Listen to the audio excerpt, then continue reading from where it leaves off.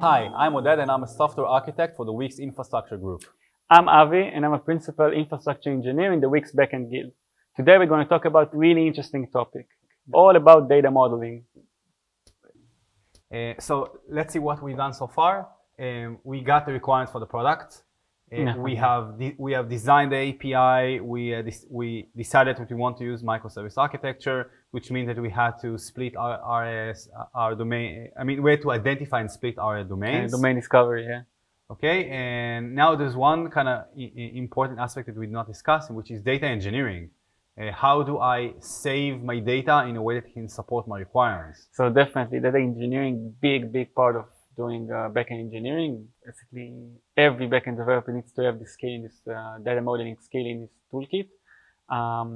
A word about monolithic approach of microservices. When we work with monolith, usually the CDO, the chief architect, chose at the beginning of the road a given database where it was like MS SQL or Postgres or Oracle, and then for the next 10 years, all developers within the company used that. And loved it, right? And they didn't have any choice. So they had to learn it, they had to tweak it to their needs and stuff. But now when you have like small services, so I think every modern software organization has multiple databases, and developers constantly coming with offers about using another database, especially in the last 10 years when tons of generation 2 and generation 3 databases came up. So it's like MongoDB, DynamoDB, Firebase, and Couchbase and more. So basically, when I'm designing a service in the same manner we design the API, I'm trying to model my data correctly. So I'm also, once again, thinking about my access patterns, thinking about my read patterns, thinking about my update patterns, etc. So when I'm looking about a new service I'm implementing, a new domain, so obviously it gets affected from my domain discovery. I know which data I need to save. I have kind of a grasp idea of how do I want to save it, but then I'm starting to ask myself a few permanent questions that I have. First question is like whether I need the atomicity. Like when we talk about databases, a lot of time we're talking about the ACID principles, which is atomicity, consistency, isolation, and durability. So I'm thinking about, do I need transaction? If I'm doing a payment service, I probably need transactions, right? But if I'm just saving data and I can be more tolerant, maybe I can sacrifice transactions. Would I want to avoid it in general, transactions? Yeah, transaction usually has a cost, but it's not like what we did when we started microservices, and you have like patterns like two-phases commit between databases, which was like really expensive, or distributed transaction, really expensive. But transaction within a single domain, it might be okay, unless you have like a really big scale. So when I'm looking at a database, I'm looking whether it's the transaction, do I need high level of consistency or stuff, what the scale I'm going to have in my system, what's the ease of use. A lot of time I'm hiring like five backend developers. I have 5 of them know completely MySQL, so I probably choose MySQL over Postgres. And sometimes I have developers who know like NoSQL database better. It's not only about pure technology, it's also about people and what they have, right? Because I don't think you ever heard about a company that says like, we failed because we used SQL, or we failed because we used Java. It's never the case, right? No. So I'm looking about my team as a team, like managers looking at sports team. I'm looking about how many like my developers are proficient in something. Yet another consideration I have to make is the operations. I have DBAs, database administrators within my company. I need to know how familiar with every database technology, whether I can go to a managed solution by Amazon, something like RDS, whether I need to deploy on-prem. So all of this are like consideration I'm making when I'm choosing a database.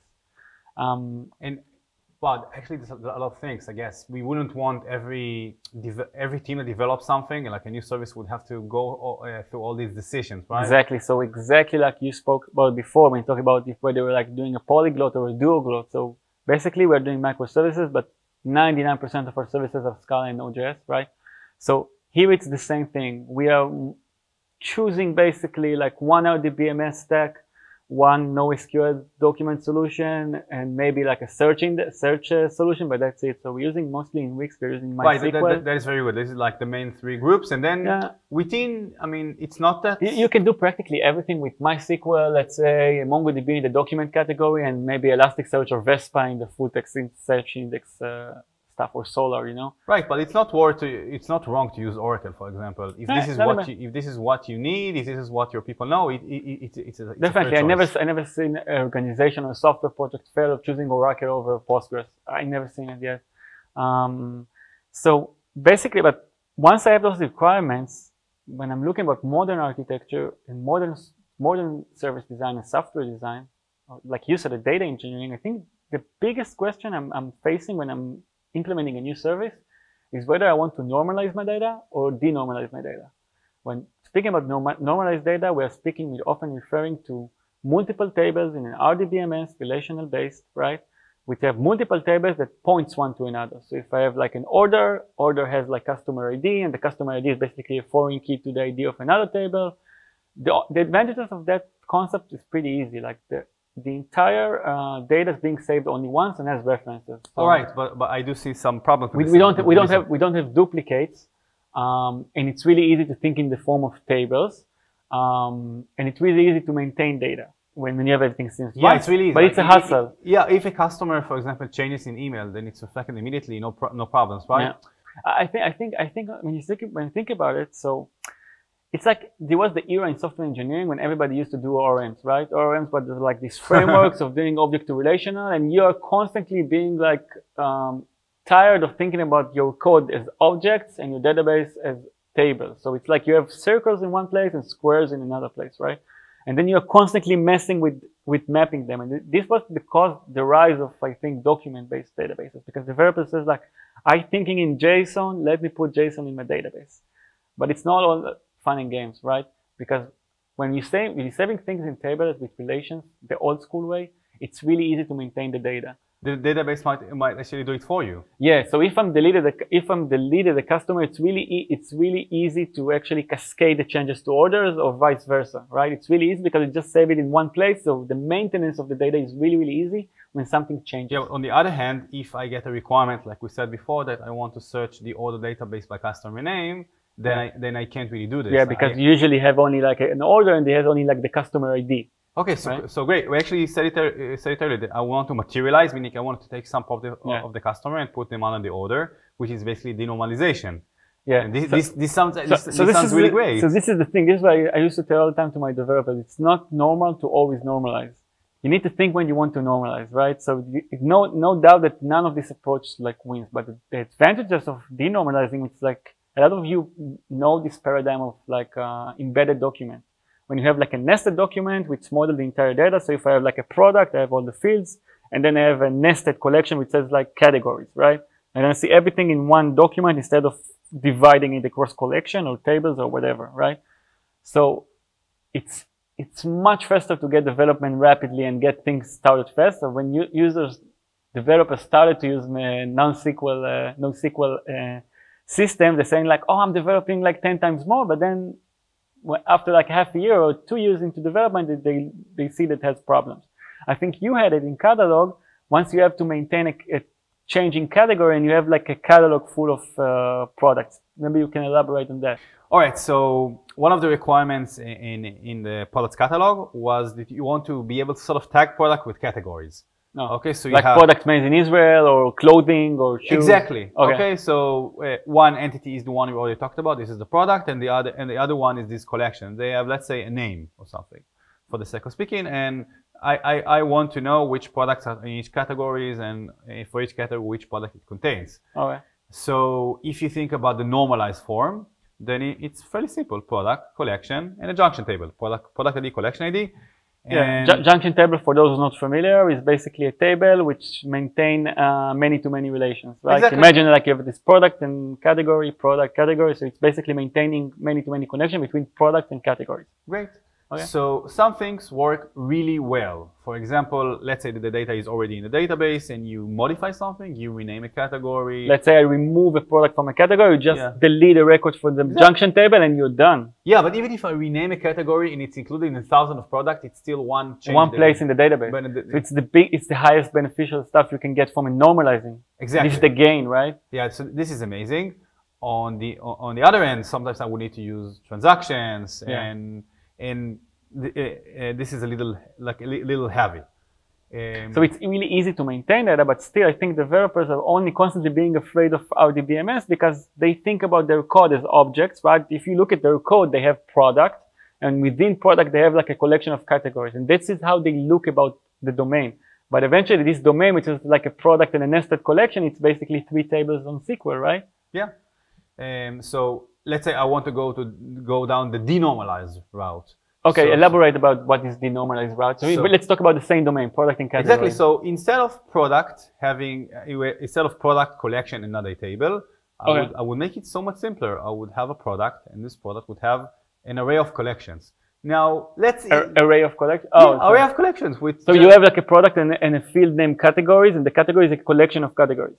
Yes, and they probably. So it's basically just like the object in the code. If I'm taking the object from the code, serialize it to JSON, like you can basically just save it. Yeah, I would probably want to have an ID for this collection. Yeah, for sure. But let's understand why in a second.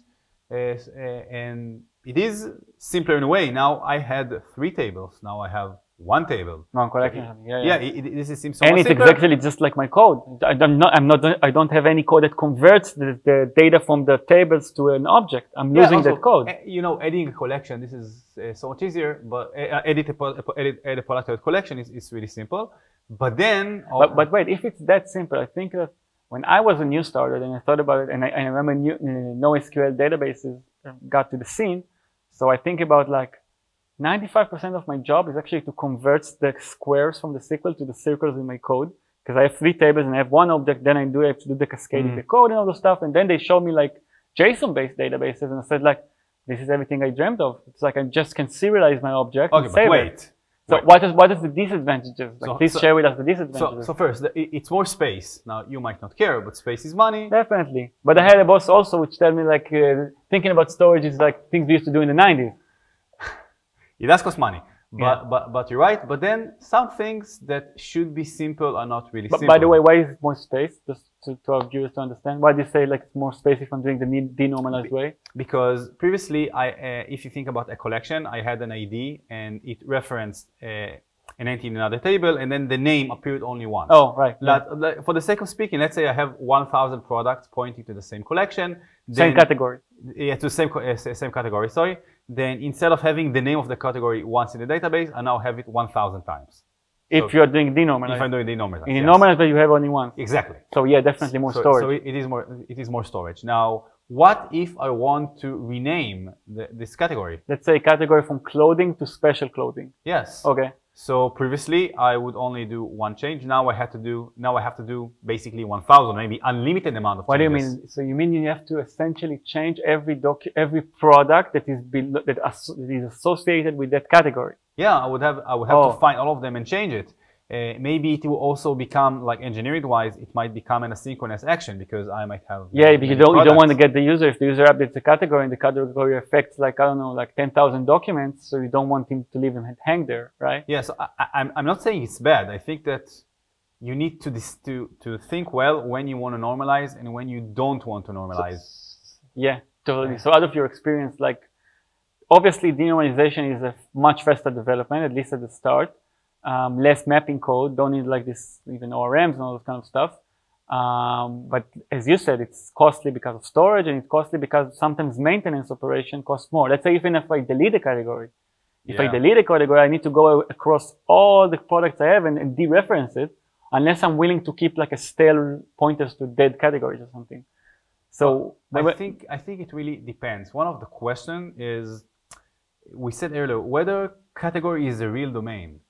And that kind of affects it, whether you want to split it out or not. Okay, please share more. I mean, we talked about earlier, I mean, does it have life on its own? No. But usually when something has a real CRUD, in this case, like I can create a category, delete, and rename it, it starts to feel like its own domain. Yeah, so it's kind of misleading because it feels like category, you can create a category without any product, right? Yeah. So it feels kind of that it has life on its own. Yeah, I think it does. And in my opinion, it is a domain. And then I would not denormalize it. But it doesn't mean that doesn't denormalize. So even if you choose like a non-SQL database, you will have two collections, one for Yes. for category and one for product, and you can recreate like an artificial join or something, right? Yeah, so first I might do materialization, as we said earlier. Even though I split them out, I might want to take some of the properties and copy them to the other one. Yeah. Obviously, if I copy property, it means that I have to maintain it. But they have the right to exist by their own. I mean, Yes. category can exist before I have products in my store. Yeah, I mean, let's take like the most simple case. I would need to filter by category IDs. I would need to get products or clothing. So you're saying like if you're going to denormalize it and you want to filter by category, it can be really expensive search. Yeah, so I think I would probably do the products and collections separately, but I would maintain the list of collection IDs on the products. Yeah. So now, it's basically like a foreign key. Yeah, and this is almost normalization. Yeah, it feels like an artificial join. So we cannot denormalize and solve all of our problems. I remember when this document database went on, people think like it's the secret ingredient that they didn't know. But in the essence, so you're saying like what makes you think about if choosing between normalized and non-normalized is like can you give me one example that denormalization was the good call? One example maybe could be product reviews. Okay. I mean, they don't really have any meaning without it sounds like one-to-many, right? Like one product has multiple reviews. Okay. Yeah, and review cannot exist without a product, right? Yeah, I guess mainly because, and also you cannot, one review always applies to one product and not many, so multiple. Yeah. So all these problems with cascading the leads kind of go away. Yeah. And I don't need to query reviews without the products. I'll be saying like get the review for a given product, right? So it doesn't feel like it feels more like a value than an entity, not like a category. Yeah, right. I think this is a good example. I think this is like the good rule of thumb is like whether it can live without the main entity. Category needs to be separated because it has a meaning, it has a CRUD, it has everything, and reviews are like basically, I cannot put a review without associating it to product. It cannot live without the product. So this is like basically what I'm doing also when I'm designing. And of course before we close the session, like when you talk about data design, so a lot of times we do work a lot with messaging. It's needless to say we work a lot with messaging because sometimes database is not enough and we need some analytical places like Elasticsearch or Solar or anything like that. But I think it's like a case for like another conversation, but it's a lot of ways to look at the same data. So, okay, that's it for today. Thank you, Oded. Thank you, Avi. And you are more than welcome to leave us any question or remarks here below. Thank you and see you next time.